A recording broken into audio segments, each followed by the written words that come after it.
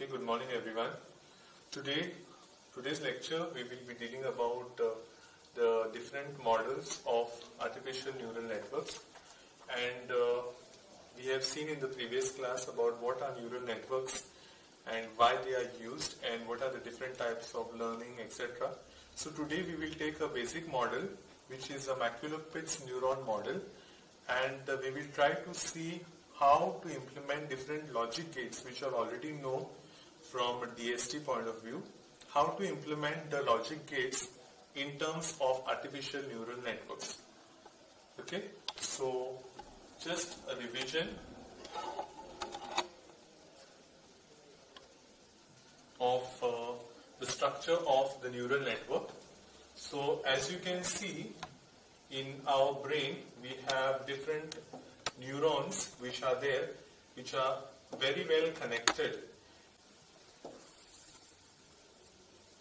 This is a neural network.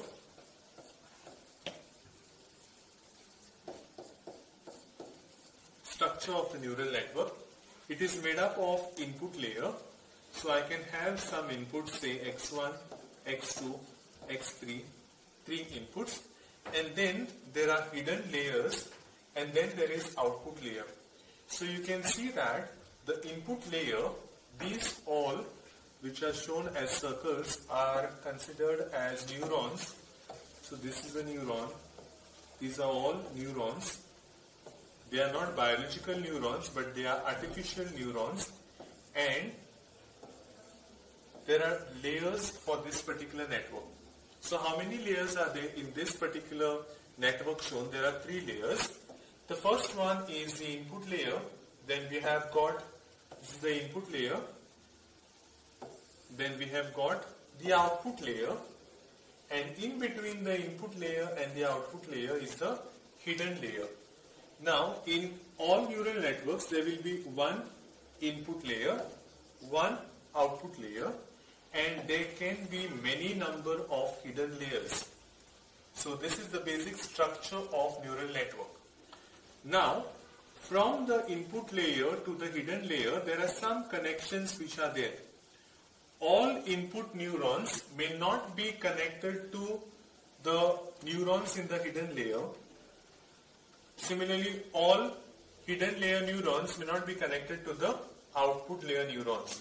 So there may be a connection between, or there may not be a connection. Again, these connections are weighted connections. So there can be a weight which is assigned to these particular connections. Now the weight can be, the weights which are assigned can be positive weights or it can be negative weights. If at all the weights are positive weights, then we call them as excitatory weights, and if at all the weights are negative weights, the weights are called as inhibitory weights. So I can write it as excitatory weights if at all the weights are positive, and they are called as inhibitory weights if at all the weights are negative. So we go to the next slide, in which we will be seeing the basic McCulloch Pitts Neuron Model. Now in this McCulloch Pitts Neuron Model, as you can see, there are inputs here, x1, x2, x3 up till xn. So there are n inputs which are presented, and there is only one neuron in this particular model which is shown. So this is a neuron model. This is only one neuron is considered, and there is a threshold which is shown by t. So at every neuron, what has to be calculated is we have to calculate something as net. And what is this net? This net is nothing but the sum of the weighted inputs. And how it is calculated is that x1 is multiplied by w1, that is the weights. Okay, before we calculate weight, net, what is w1, w2, w3, wn? These are all weights. w1, w2, w3, wn are all weights. Now these weights can be positive and negative, I have told you. But in case of McCulloch Pitts Neuron Model, the weights can be only plus 1 or minus 1. So if at all the weight is plus 1, it is excitatory weight, and if at all the weight is minus 1, it is inhibitory weight.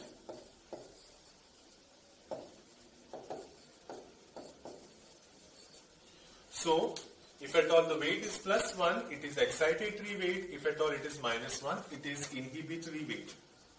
Similarly, in case of McCulloch Pitts neuron model, the inputs also can be only 0 and 1. So the inputs can be either a 0 or a 1. That is in case of McCulloch Pitts neuron model. Other models which are there, such as perceptron model, etc., which we will see later, this will not be the case. The inputs can be anything else besides 0 and 1 also.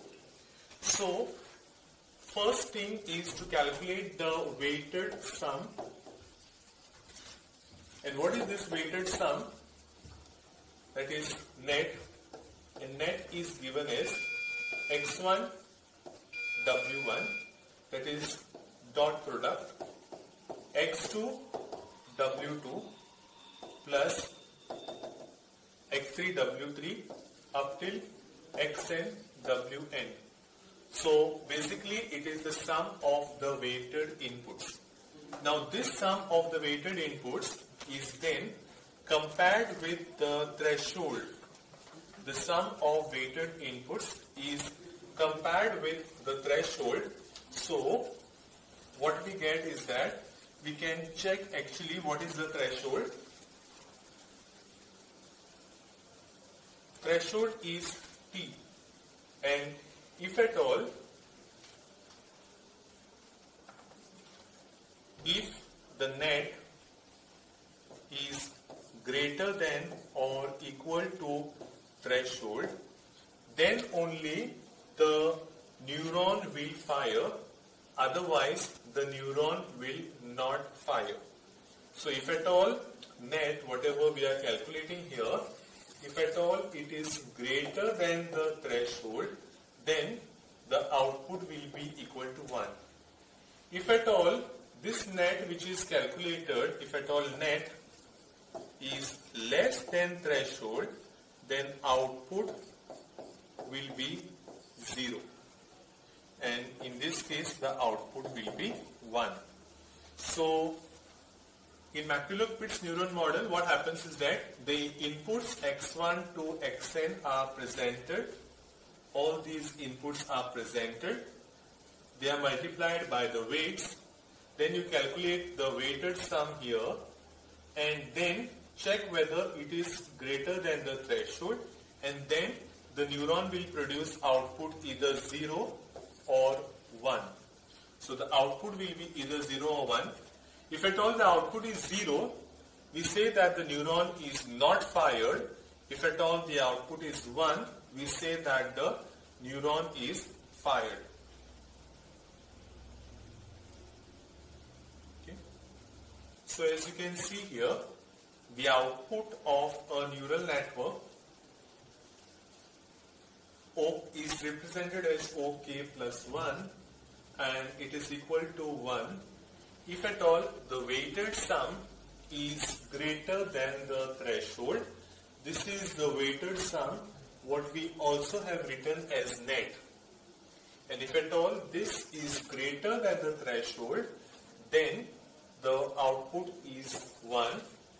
If at all the weighted sum is not greater than the threshold, if at all it is less than threshold, then the output of, we have a look at the truth table of the AND gate. So this is a 2-input AND gate. So when we have 2-input AND gate, there will be 2 inputs, x1 and x2, and the expected output, what it should be. So if at all you want AND gate, this is an AND gate, so x1, x2, and the output can be labeled as, say, y. So the expected output will be, when it is 0, 0, the output is 0.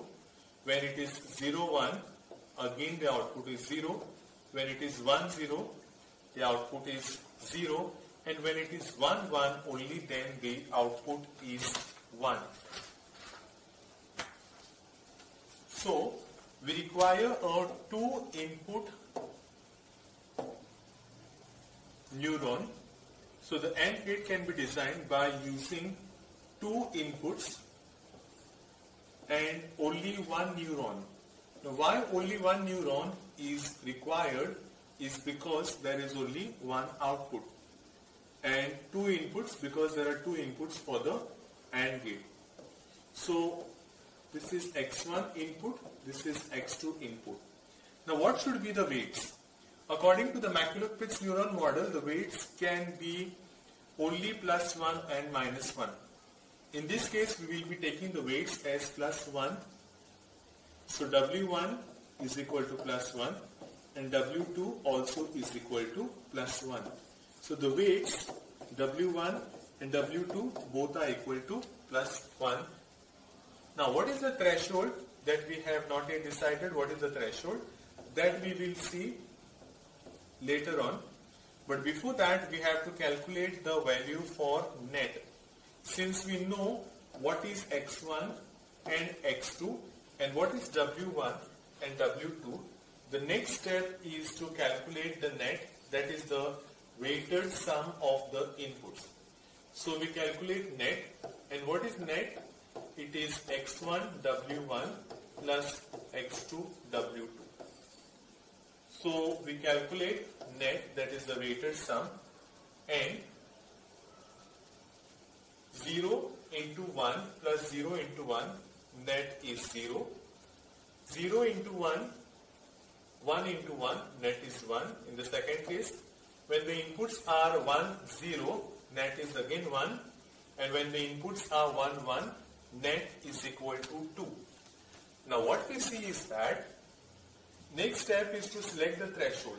And the threshold T is to be selected in such a way that the neuron will fire only for this particular output. That is when X1 is equal to 1 and X2 is equal to also 1.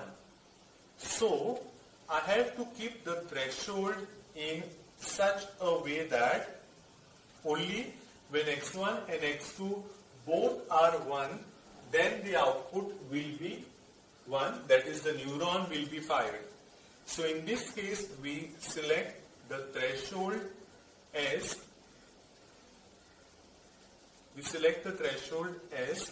2. When the threshold is selected as 2, what happens is that when the input is 0, 0, the net value is 0 and the net value is less than the threshold. Similarly, when the input is 0, 1, the net value is 1. 1 is also less than the threshold. Third case, 1, 0, again it is less than the threshold, wherein in the final case when the inputs are 1, 1, that time it is equal to the threshold. So, the neuron will fire only when the net value is equal to or greater to the threshold. So, only in the last case the neuron will fire and the output you will get as 1. So, this particular output will only be 1 when both the inputs X1 and X2 is 1, 1. So, the output of neural network is most of the time it is represented as O. So, we also shall take it as O.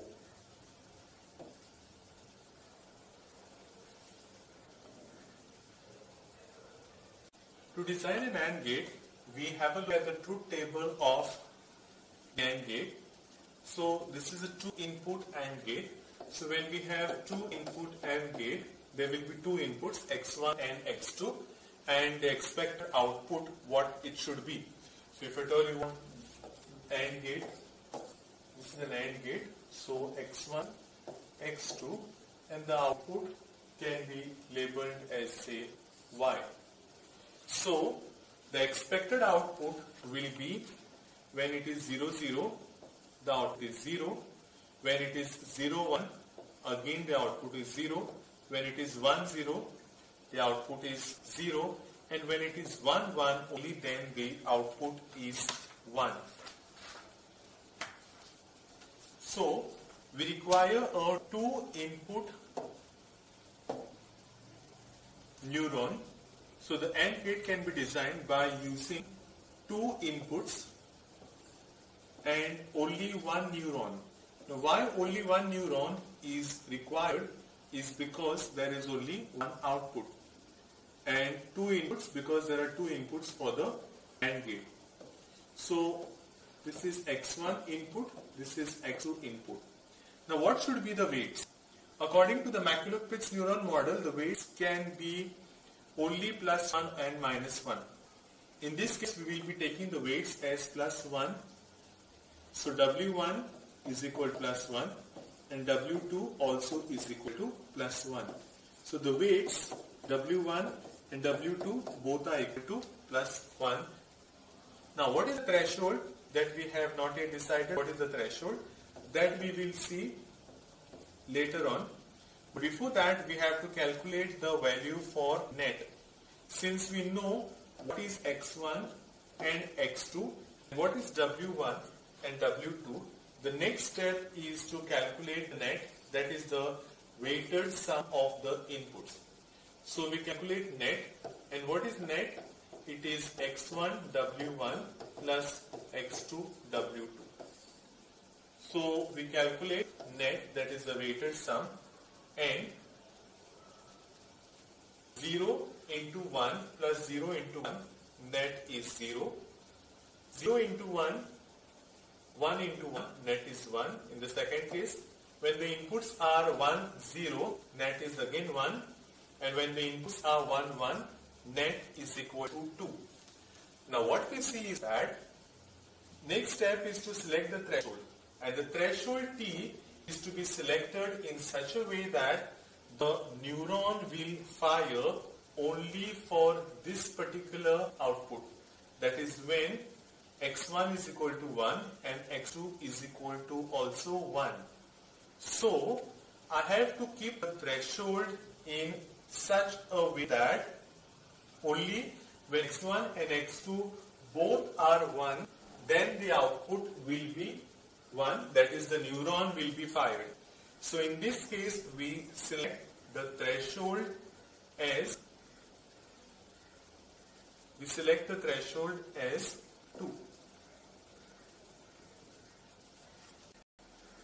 When the threshold is selected as 2, what happens is that when the input is 0, 0, the net value is 0 and the net value is less than the threshold. Similarly, when the input is 0, 1, the net value is 1. 1 is also less than the threshold. Third case, 1, 0, again it is less than the threshold, wherein in the final case when the inputs are 1, 1, that time it is equal to the threshold. So, the neuron will fire only when the net value is equal to or greater to the threshold. So, only in the last case the neuron will fire and the output you will get as 1. So, this particular output will only be 1 when both the inputs x1 and x2 is 1, 1. So the output of neural network is most of the time it is represented as O. So we also shall take it as O.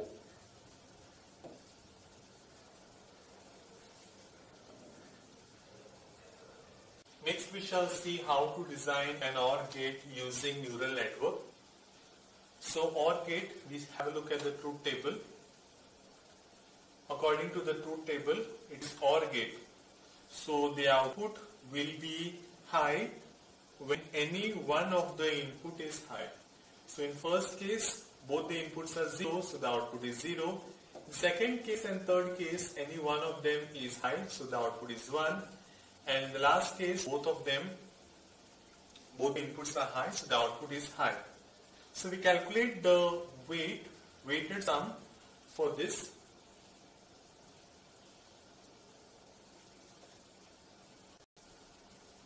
In the previous case, I told you all that we have assumed that the weights are W1 and W2. But why the weights are assumed at W1 and W2 even if we don't assume, in the previous class I had told you that the weights are assumed as, not in the previous class. Previously I had told you that W1 and W2 is assumed to be 1. But why it is assumed to be 1, we can see here. The expected the net we have calculated without assuming W1 and W2 is equal to 1. So it is x1 is 0, x2 is 0, so it is 0. When x1 is 0, it is W2. When x2 is 0, it is W1. And when both are 1, it is W1 plus W2 because x1 and x2 both are 1.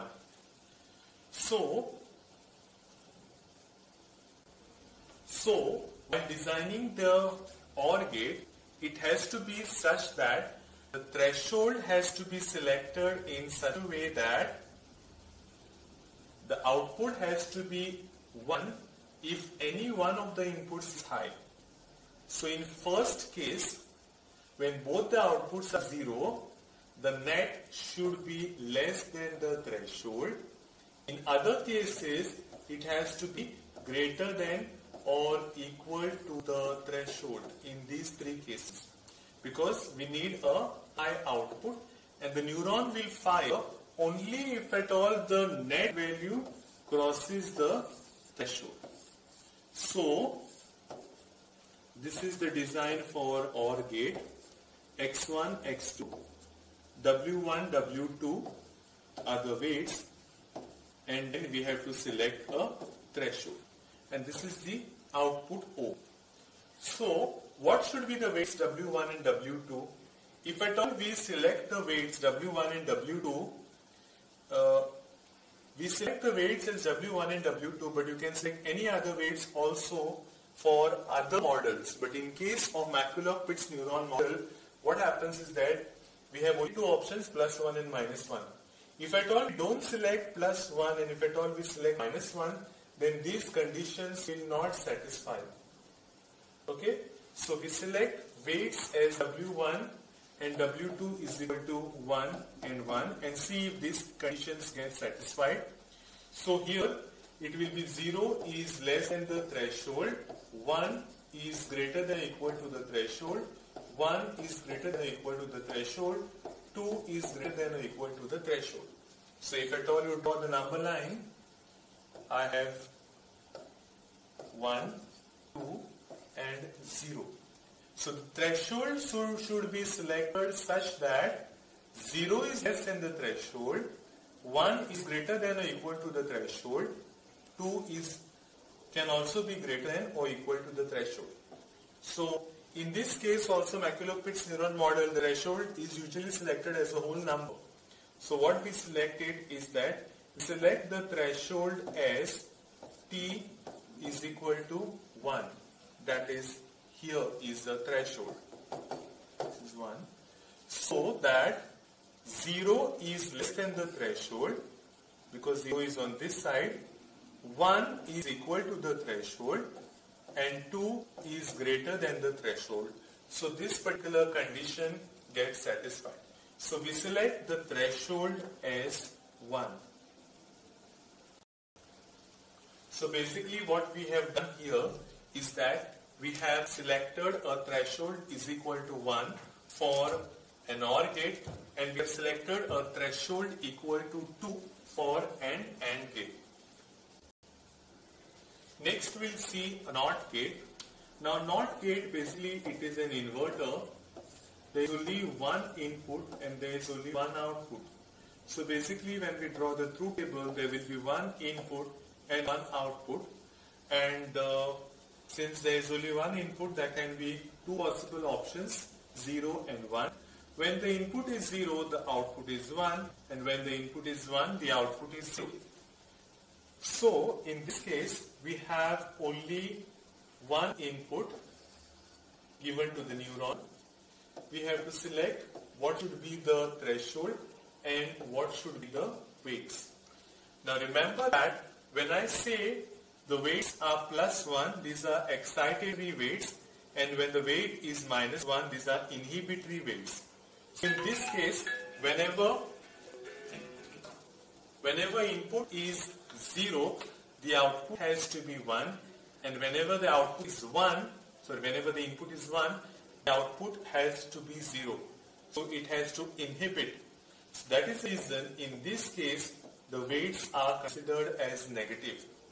So for a NOT gate, the weights are taken as negative because these are inhibitory gates. Similarly, we have got NAND gates and we have got NOR gates.